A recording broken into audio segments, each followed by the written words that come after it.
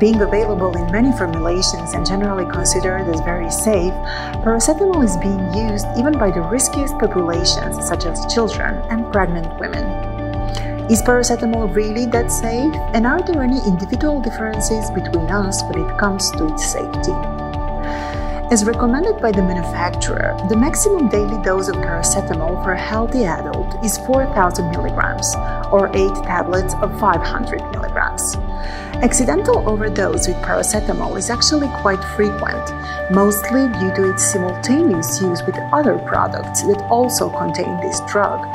At the moment, more than 100 over-the-counter products contain paracetamol in different amounts.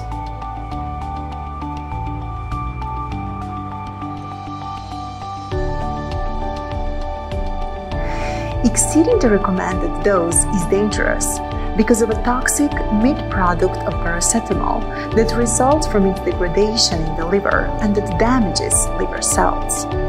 In the US and Europe, the principal reason for acute liver failure is exactly paracetamol. Mild, incipient symptoms of toxicity, nausea, and vomiting that appear in the first 24 hours must never fool the patient, because most frequently they are just the beginning of a serious clinical presentation of a gradual liver function impairment.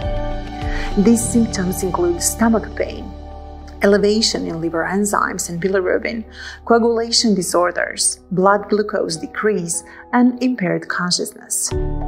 With the appropriate treatment applied within the first 96 hours, the symptoms may cease. Nonetheless, in some patients, despite adequate treatment, the condition will progress to multiple organ failure and death.